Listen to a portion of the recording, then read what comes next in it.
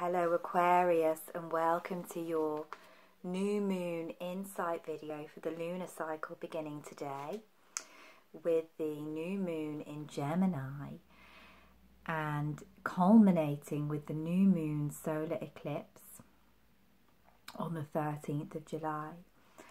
This is a very, very potent month for you, Aquarius, that initiates you into a summer of deep and profound transformation as Mars goes retrograde in your sign on the South Node. He squares your ruler, Uranus. So this is a hugely powerful transformational vibration that you are going to be working with for the next 2 months. So this video will give you some insight into what is ahead for you, as well as the energies that are affecting you in the now.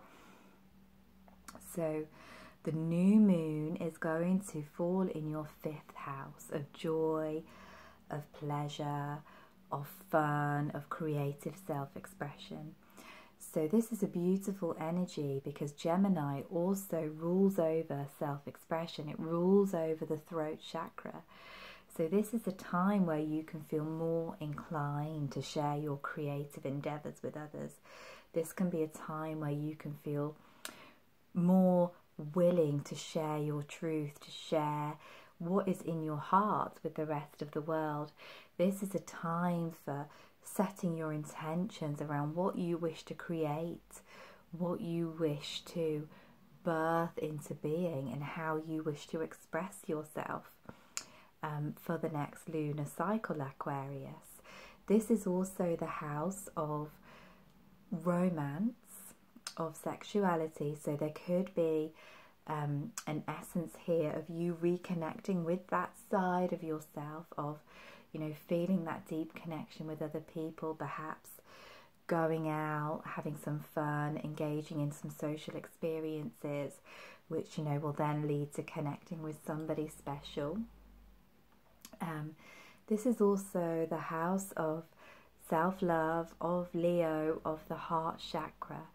So this is a powerful time for you to set your intentions to love yourself even more deeply as you go through this summer of revolution. So this is a potent time. This new moon opens a portal for the next 3 superlunations, which are going to take us into eclipse season.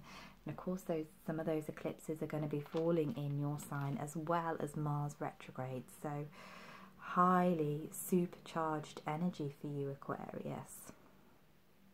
So Mercury, the ruler of this lunation, is going to be in Cancer, in your 6th house of holistics, of health and well-being, of work and routine and daily structure. So this can be a time to really examine if you are nourishing yourself enough physically, mentally, emotionally and spiritually. This can be a time of checking in with what you are putting into your body through the medium of food, and what you are nourishing your mind with. Are you feeding yourself with thoughts that nourish and support and bring comfort, Aquarius, or are you being a little bit too hard on yourself? Chiron is currently in your 3rd house, and he's going to be in square with Mercury at the time of this lunation. So this can really expose those thought patterns, those self-critical thought patterns that are causing you to beat yourself up, that are causing you mental pain or anguish. And this can also be a time of reworking how you communicate with your loved ones, reworking how you communicate with your friends and partners, because Mars is going to be on your South Node, on the South Node in your sign as well at this time. Venus is going to be moving through your opposite sign, the sign of Leo, in your 7th house, and this is a beautiful energy. When Venus moves through our 7th house, the month of the year that she spends there can make us more magnetic to love.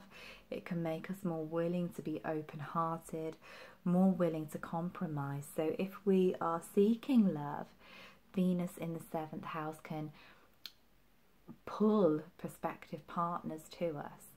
If we are in a relationship, it can create a smoother journey for us for the time period that she is there. It can open us up to an equal exchange of giving and receiving. If there's been any conflict, this can be a really soothing energy.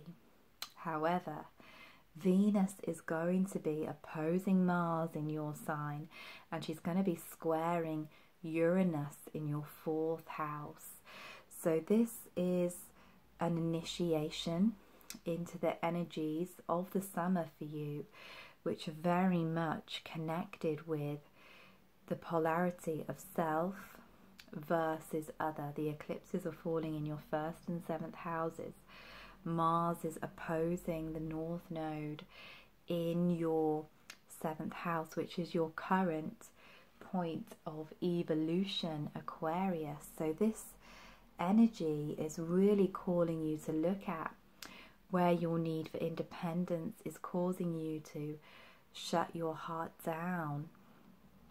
This can really exacerbate your need for freedom, for liberation, Aquarius. You are a sign that already, strives for individuality, that is comfortable being alone, that can be quite detached. And Leo is that fiery heart space, that joy, that pleasure, that fun that comes from connecting with others. So this is a polarity, an energy that's going to be really prominent for you. So just be aware of what is rising at this time, Aquarius, and the more you can learn to work with it, the easier your journey is going to be over the summer. Neptune is going to station retrograde in your 2nd house on the 17th of June. So this is an interesting energy because Neptune is the dissolver. Neptune is intangible energy. It's pure, unconditional spiritual love. It's high octave spiritual energy. And the 2nd house is our tangible resources, our abundance, our finances, the practical realities of human life. So Neptune stationing here can make us perhaps a little bit more likely to indulge in allowing our resources to be drained. So just be really aware not to make any big purchases around this time, not to make any investments without really thinking things through clearly. Neptune is where we can leak energy. So not just on a financial level, but where are you giving away those resources that are most important to you? Your time, your energy, your abundance. Are they being drained from you without you receiving much compensation? It's really a time of taking off those rose-tinted glasses and washing away any of those attachments, any of those connections that are, taking rather than giving from you, Aquarius. So just be aware that this can be a little bit of a ungrounding energy when it's in an earthy house as well. So you may need to spend extra time in nature around the 17th of June. You may need to, carry some grounding crystals, keep yourself anchored into reality and not go off on a spending spree of any kind.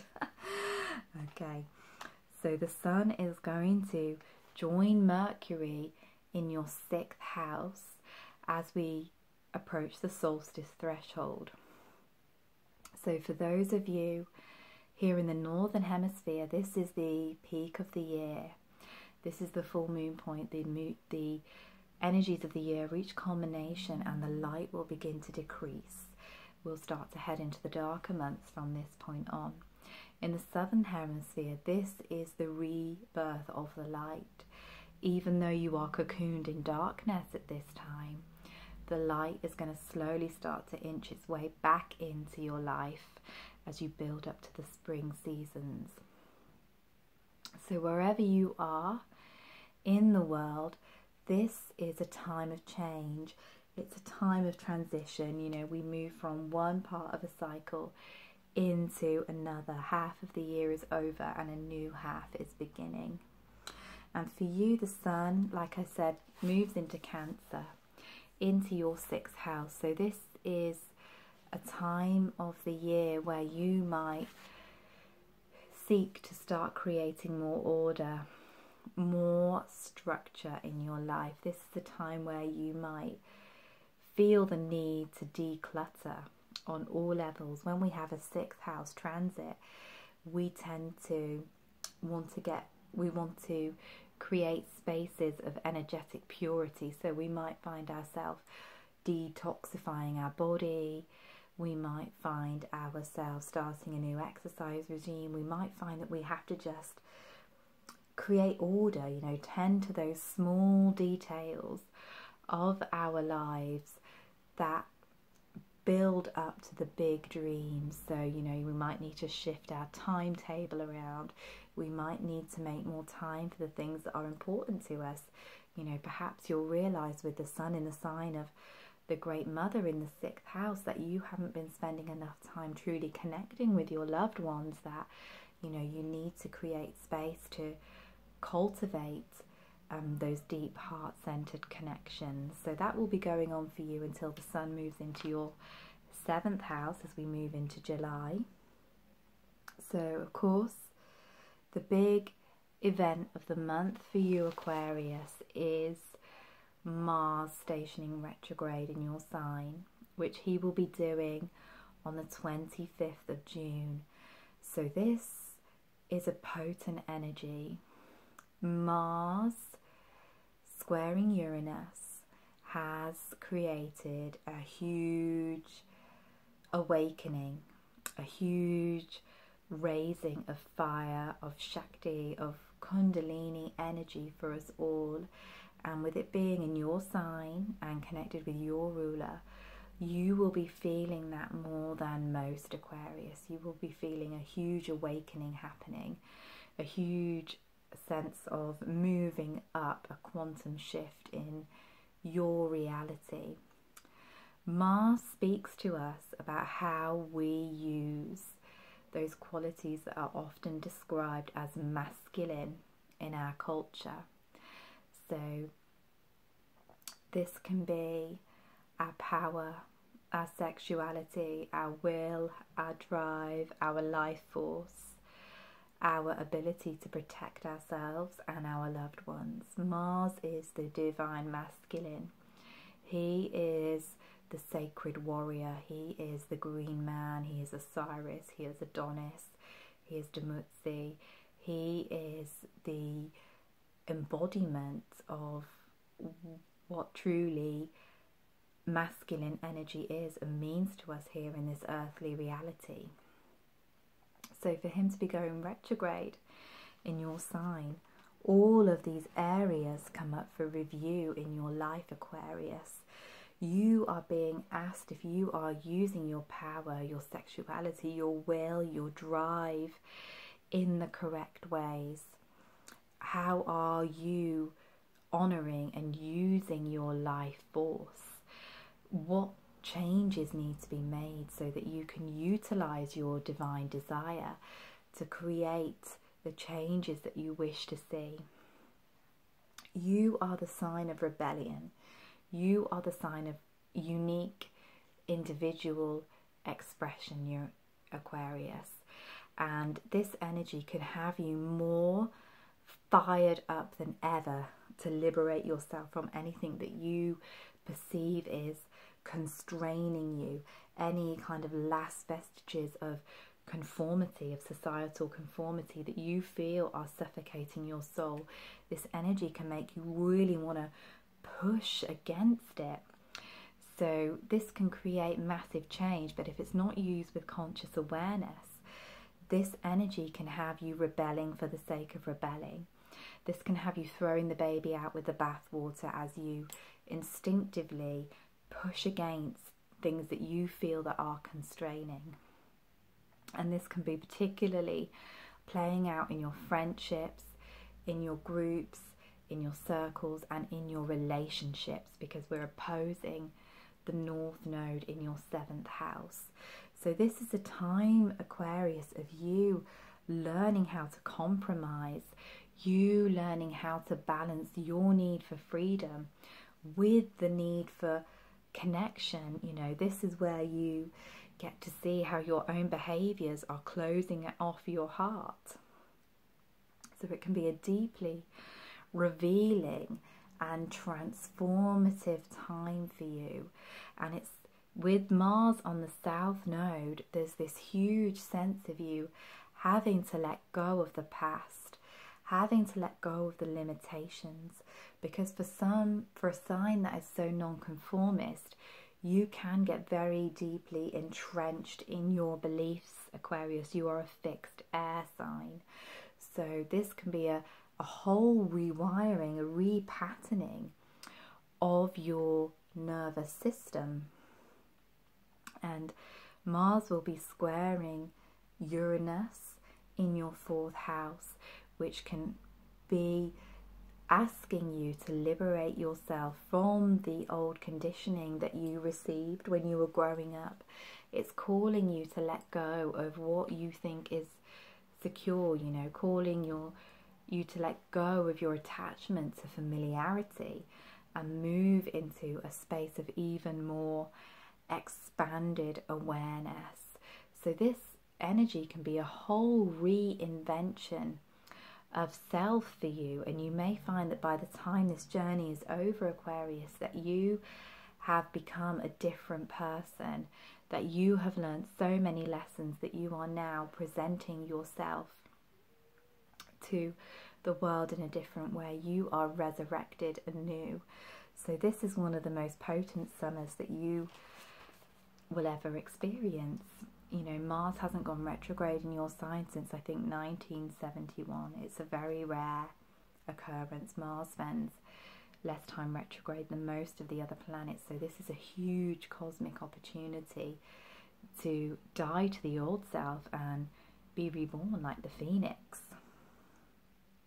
So we will be having a Capricorn full moon on the 28th, the midway point of this lunar cycle, Aquarius.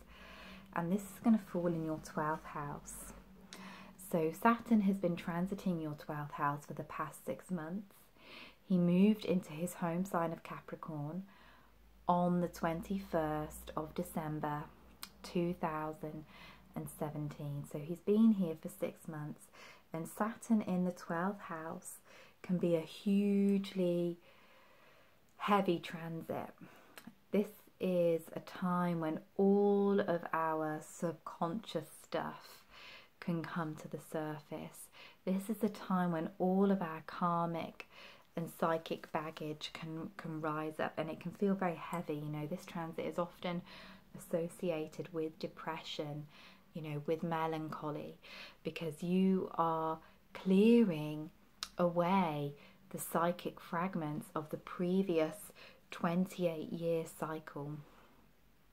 So it's a heavy, heavy thing, and it can make you feel like very internal, like you want to really withdraw into yourself. So the full moon is going to be here, conjunct its ruler, conjunct Saturn, again highlighting your subconscious blockages and barriers, highlighting those areas of your life where you are still clinging on to control, where you are unwilling to surrender to the flow of life. And it's going to be opposing the sun in your 6th house. So there may be some subconscious stuff that rises that is affecting your health. So you might become aware of belief systems or patterns or self-sabotaging behaviors that are affecting your health and affecting your ability to build your dreams.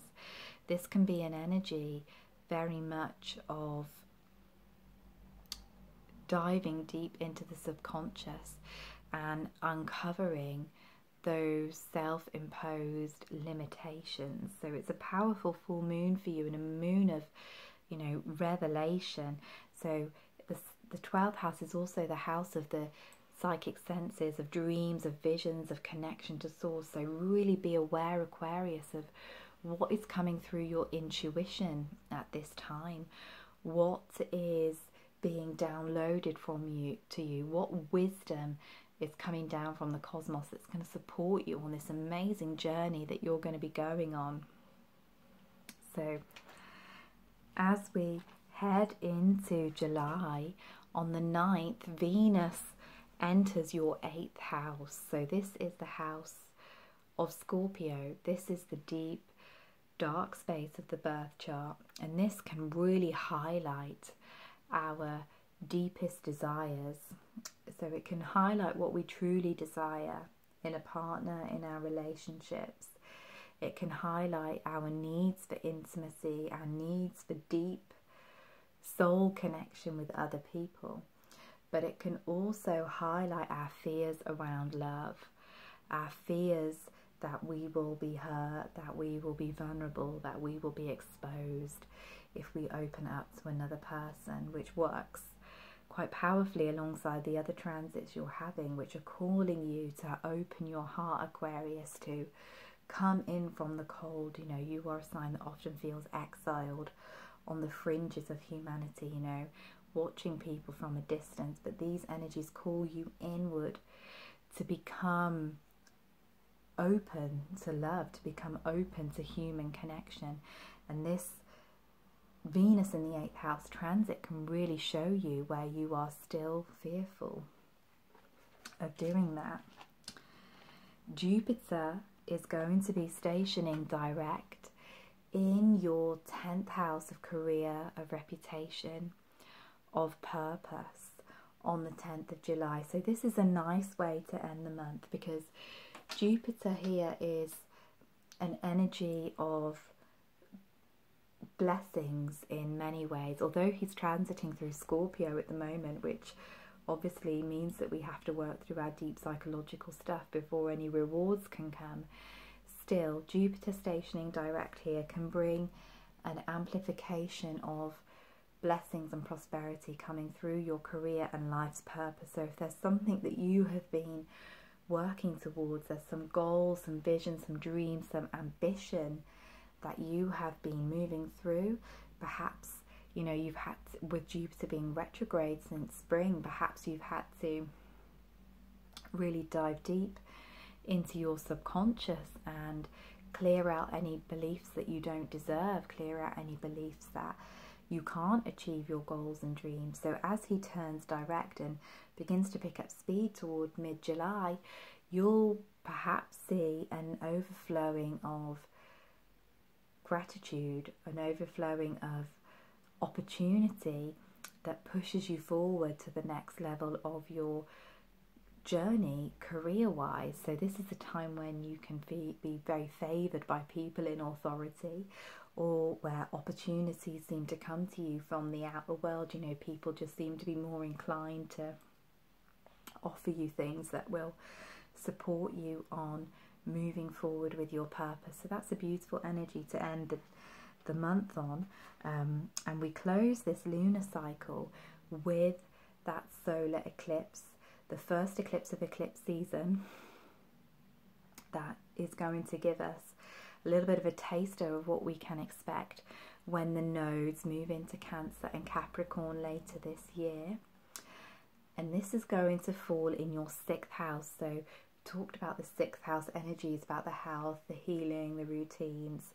So this eclipse will be opposite Pluto in your 12th house, where Saturn is also. So again, we're looking at this old subconscious material coming up, old fear that is stopping you from accepting the love, accepting the nurturing that you deserve and desire, and also making you very aware of the self-sabotaging patterns that are playing out in your health, in your work life. You know, that need for detachment and freedom can sometimes prevent you from knuckling down and taking the practical day-to-day steps to bring your dreams into fruition, Aquarius. So perhaps this moon will highlight some areas where you need to ground, where you need to view life through practical eyes. And it can also highlight some areas again where you need to create boundaries, but this will all be working in conjoinment with Mars retrograde, which is the main, you know, crux of what you'll be working with over the summer. So I picked a card for you, and these cards are from the Isis Oracle deck by Alana Fairchild. Beautiful, beautiful deck. We use the deck of the Great Mother because we're talking about Cancer energies, and I love this card. It's so perfect for the Mars retrograde energies. I think this is probably my favourite card in the deck. Life restored, priestess of the phoenix. So is there any other archetype better to describe Mars retrograde than the phoenix? We have to burn, we have to die to the old self to be reborn. We have to let go of what is no longer working so that we can step into the new reality. And that's what that card speaks to.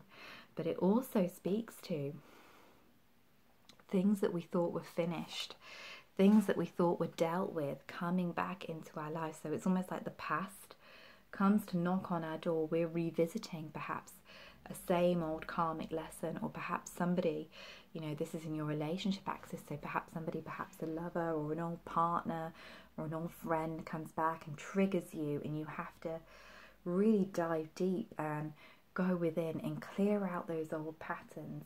But it's also a significator that, you know, although you may think that nothing is working, that, you know, the world is a barren place during this Mars retrograde, that all of your effort seems to be in vain, it seems, you know, to be just creating more frustration, that bear with it, because when Mars turns direct on the 27th of August, as he begins to pick up speed, the results of all of your hard work will come to fruition and you will be reborn.